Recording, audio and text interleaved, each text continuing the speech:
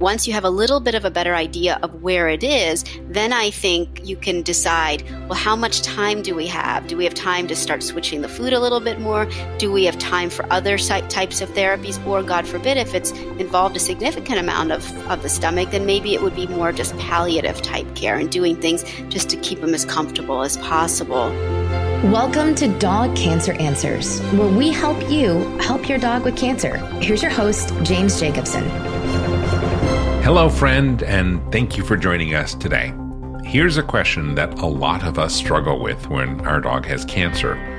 What do we do when we've already done most of what we can do? Today's caller is near the end of the prognosis date for her dog's hemangiosarcoma, and now there is a new symptom to wonder about. How should she handle it when she already knows that she doesn't have many options left? To help answer her question, we have Dr. Trina Hazzah joining us. Dr. Trina is a veterinary oncologist who practices just outside of Los Angeles. She's also co-founder of the Veterinary Cannabis Society. Dr. Trina, welcome, and let's take a listen to our caller whose name is Sharon. Hello, my name is Sharon, and I'm from New Jersey. My dog, who is 12 years old and is a corgi, had a surgery on June 24th to remove a hemangiosarcoma tumor that was quite large. It was 19 centimeters by 15 centimeters, and they also had to remove one adrenal gland and one kidney at the same time.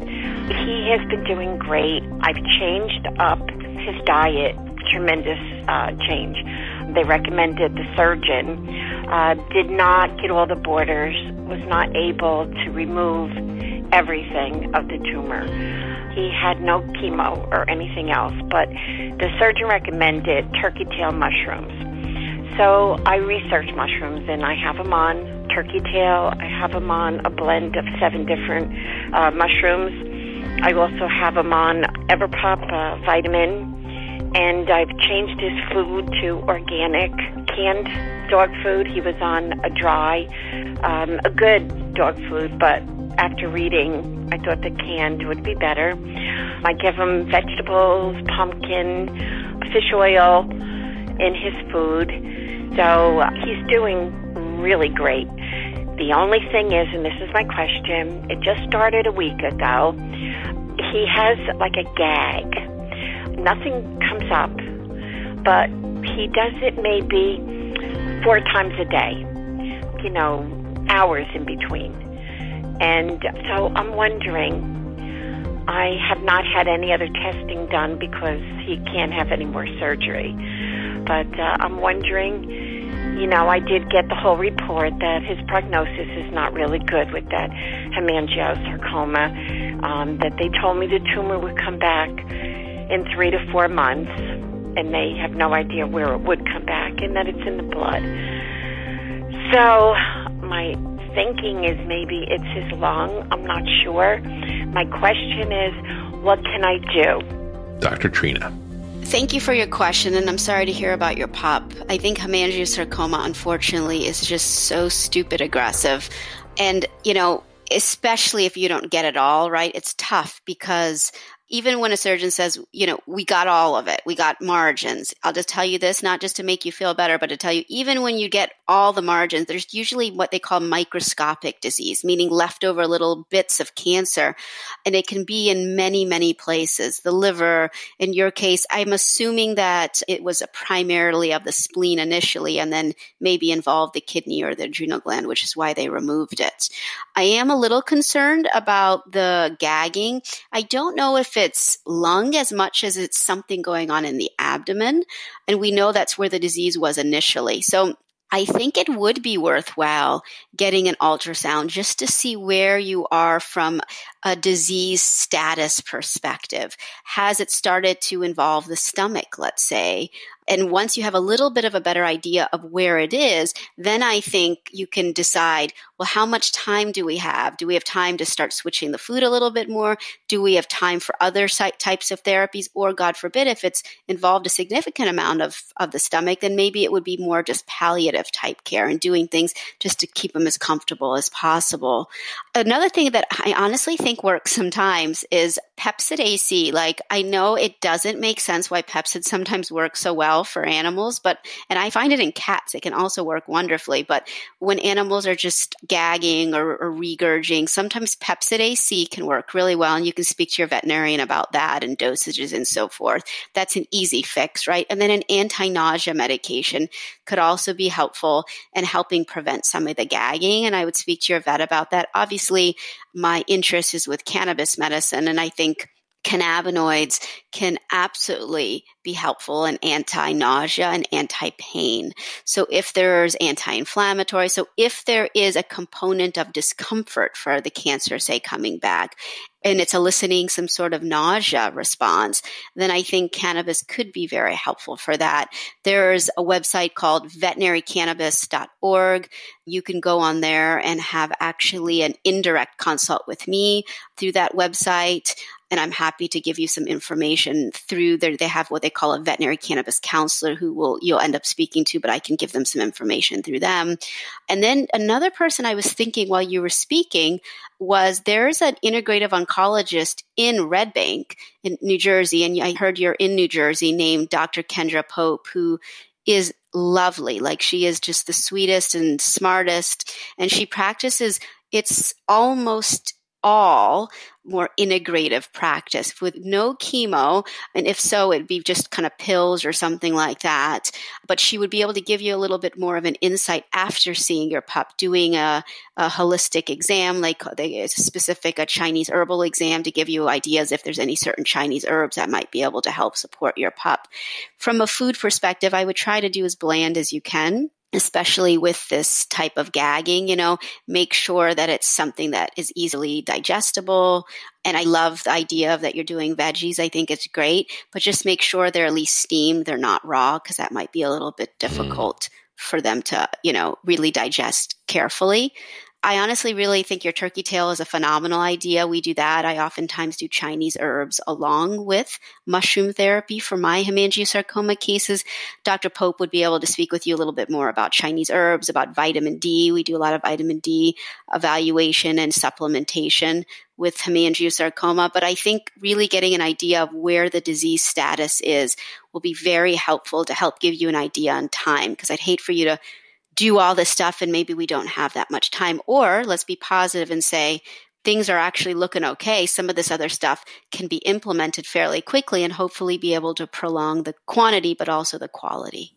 And it all starts with an ultrasound, which is a pretty simple thing. Yeah. Okay. Yeah, I would do an ultrasound. And I think it's reasonable to do x-rays if you're worried about the lungs, if he's coughing or doing any of that. But I think an ultrasound will give you more information right now. Well, Sharon, thank you for your call. Dr. Trina Hazzah, thank you for being with us today. Thank you.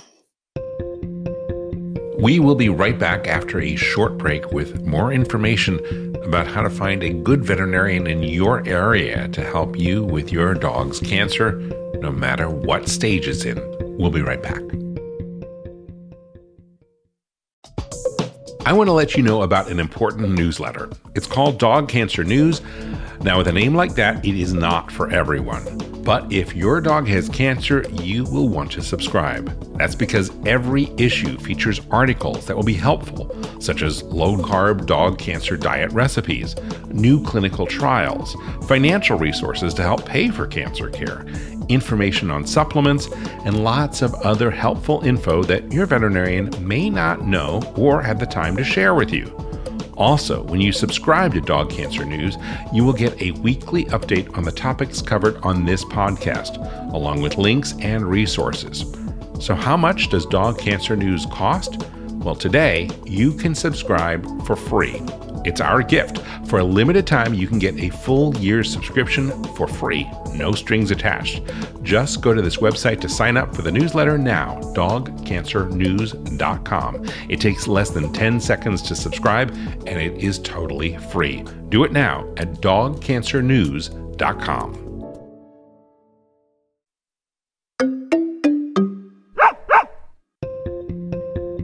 we are back with a reminder about an important resource for you on our companion website, which is dogcancerblog.com.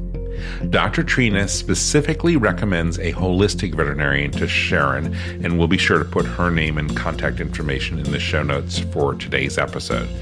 Dr. Trina's recommendation also reminded me about how many other wonderful resources we have for you. There are several articles on Dog Cancer Blog about how to find and interview veterinarians, whether you want to find a brand new one or get a second opinion. There's also a really important article where readers of Dr. Dressler's book, The Dog Cancer Survival Guide, do what Dr. Trina just did and make a specific recommendation for a vet in their area. Dr. Dressler's book is our show's main sponsor, and in it, he describes what he calls the full spectrum approach to dog cancer. And all the veterinarians you hear on Dog Cancer Answers are basically full spectrum veterinarians. They're open-minded and they're non-dogmatic, pardon the pun, but they're non-dogmatic. They embrace methods and treatments that have evidence working for them, even if some of the things that they recommend are considered quote-unquote outside the box. So that means that these veterinarians work with food and supplements and conventional methods like surgery or chemotherapy or radiation in addition to food and supplements and other things. At least they aren't opposed to using traditional standard of care practices. These full spectrum veterinarians like to use whatever has been shown to help, even if it comes from another tradition of medicine. And in the article that is linked to in the show notes for today's episode, you will find dozens and dozens of veterinarians who, according to readers of Dr. D's book, are just like the ones you hear on this podcast. They're open-minded and they're willing to work with you to try things that may not seem conventional. They cover the full spectrum of treatments. You can find that article as well as several others and links to the Veterinary Cannabis Society in the show notes to today's episode. Those are in your podcast app, and they can also be found on our website, which is dogcanceranswers.com. That is where you will find all of our back catalog of shows as well.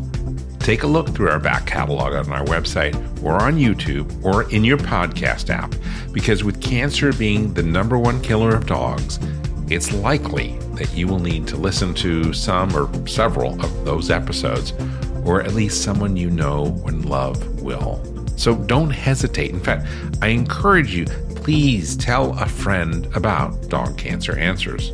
And also, tell your veterinarian about the show, especially if they have a full spectrum approach.